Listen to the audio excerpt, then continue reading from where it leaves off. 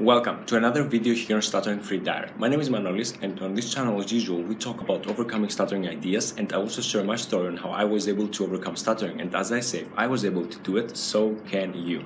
In today's video, we're gonna talk about letting go and moving forward.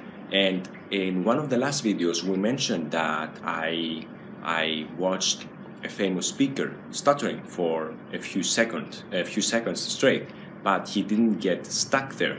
It's important, it's crucial to move forward, not to let something like this mess with you. So at this point, I would like to share with you a personal story, which is a fine line between getting stuck or consciously deciding to get unstuck. And I can't stress this enough.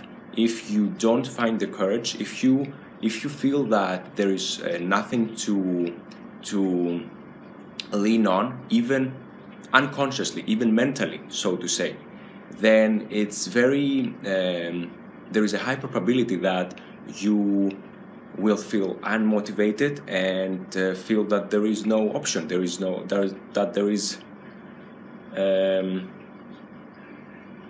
no way out. So I remember it was 2005, I believe, and there was a normal class at school.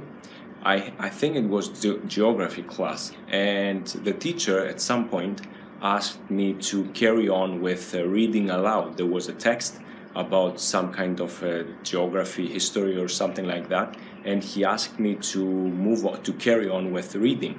It was my turn to do it.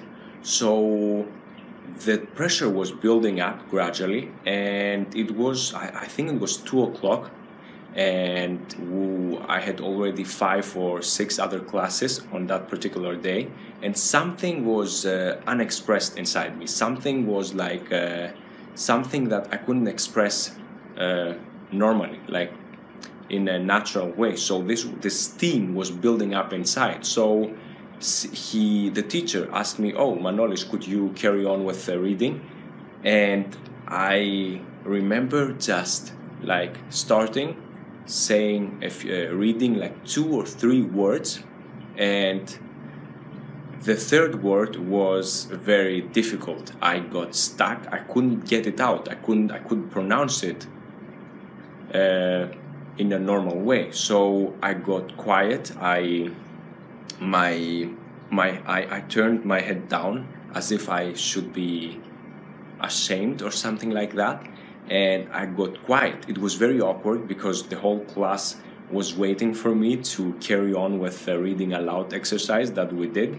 So after half a minute, the teacher was somehow not annoyed, but he didn't know how exactly to handle the situation, because from my point of view, to be honest, to be exact,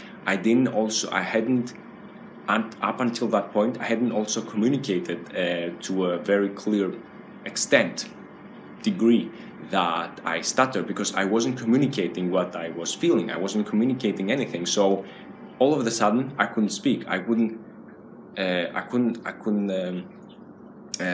do something simple like this. So after half a minute, he said, "What's wrong with you? Like, is something wrong?" And I didn't speak. I got even quieter. And after that, he asked another person to carry on with the reading aloud exercise.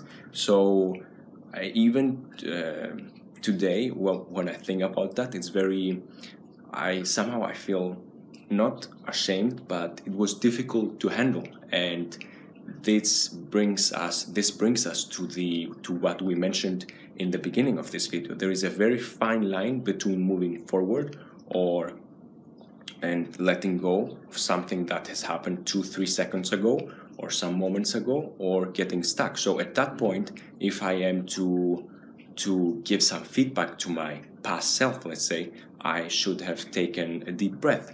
I could have, for example, communicated. The simple things like saying, "Oh, could you please pick another pupil for me?" That would be a huge relief. Like, even communicating, it doesn't have to be something very extraordinary or something very complicated. Simple things do the job. So practice. I think all it takes is practice, communicating what we feel, or taking a deep breath. So I hope this helps. This was a personal story, and nowadays I realize that there is a cost to getting stuck. Like there is a saying I have mentioned in previous videos, that most people do more to avoid pain than to gain pleasure. So I should have taken it as pleasure, as an exercise which gives me pleasure, because self-expression, especially when it comes to expressing ourselves orally with words, is about pleasure. It's about our inner ability to convey our message, what expresses us emotionally and internally. So that was today's message. Thank you very much for watching, and stay tuned for the next video.